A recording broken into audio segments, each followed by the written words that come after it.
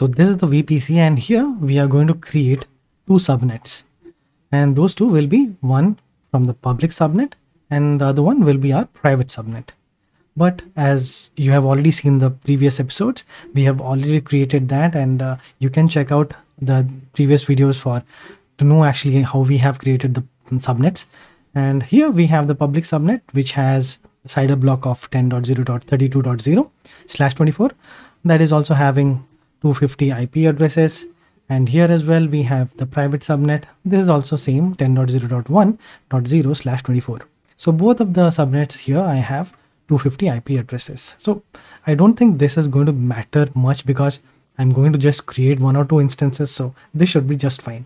So the next thing is we have to create an instance in the private subnet. So how we can create that? We have to go to EC2 and then we have to create the instance here. So to create the instance, you need to just click on launch instances. Here you need to choose the Linux to AMI. Just choose the t2.micro because this is the free tier eligible one. Click on configure instances, and here you have to choose your own new VPC that you have created. That is my VPC demo. And we have to choose the private subnet. So the only point that I want to make here is you have to understand the clear difference between both of them is because the public subnet, even though you name it anything, if it is connected to the internet gateway, then it is considered to be a public subnet. If the private subnet or any subnet that does not have internet access on its own, then it is by logic a private subnet. So here as well I can choose whether to give it a public IP address or not. For now I can just enable it, and there are no other changes that I need to make. I have selected the VPC, I have selected the subnet that I want, and then I can just click on add storage. So this should be fine. Just click on add tags, add tag, so give it a name, my private 01. Configure security groups. Here you can choose to create a new one or you can choose an existing one as well. So if for the demo purpose I can just create a new one, my private SG, and I can give the connectivity for SSH, that is the port 22, and it can be from anywhere, so not a problem. It does not have internet access, so don't worry about it. Just click on review and launch, and I think you already have this key. I also have this, so just click on I acknowledge that I have access to the selected private key. Click on launch instance. That's it. You should be able to get your details for the instance right now. Yeah, so this is the instance that I have right now, and here as you can see I have the public IPv4 address. As this does not have internet connection, we won't be able to connect to this from the outside world. So just to show you the same thing once again, just copy this,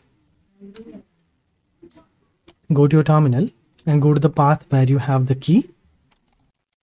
Then do just SSH of EC2 -user @ the IP address -I the SH key.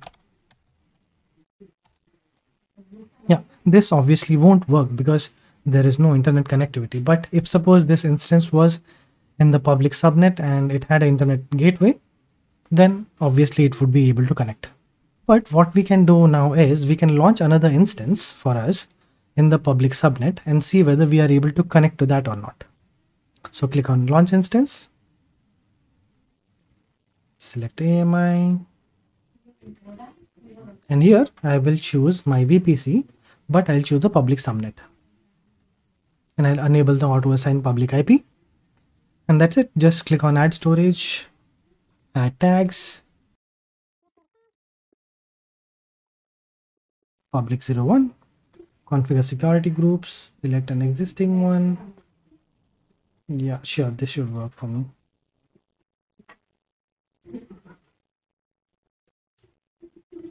Launch. Yeah, that's it. So now this is the public instance. So now let's see whether we are able to connect the newly created public instance or not. So this is the public instance that I have and it is already running, and I can just click on this copy and I'll try to connect to this.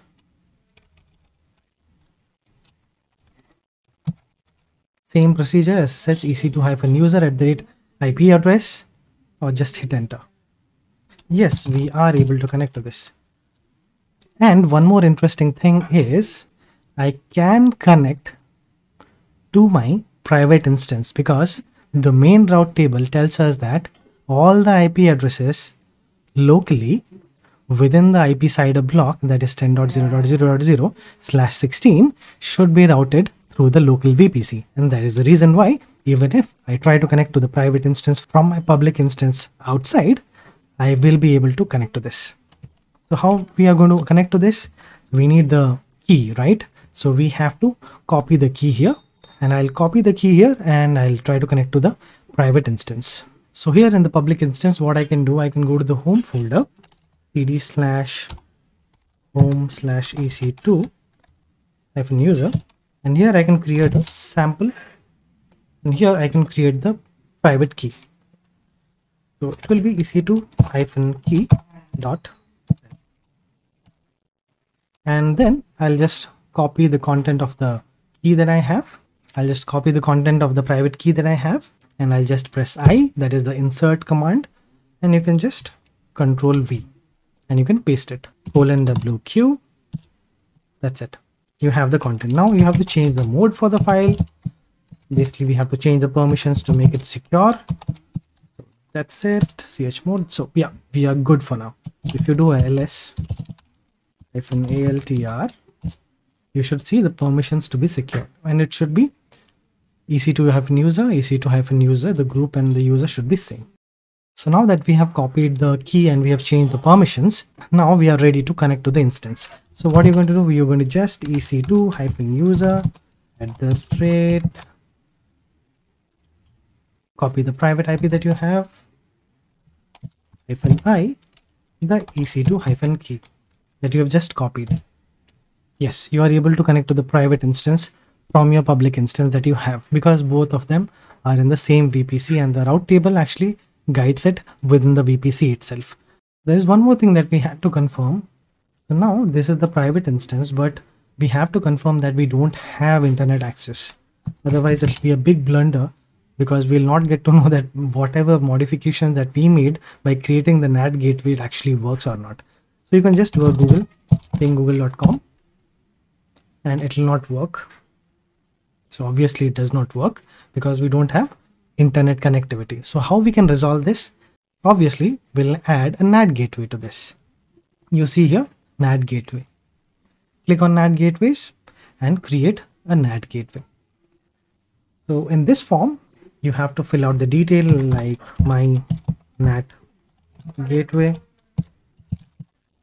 demo. So I'll give it a name, and the subnet you have to choose is public, because the NAT gateways should reside in the public subnet, and you have to allocate an elastic IP for that, and then you just create the NAT gateway. So it will take some time for the states to change from pending to available. You can just wait for a few minutes or a few seconds to get this done. Yeah, so now it is available and you have the elastic IP address as well.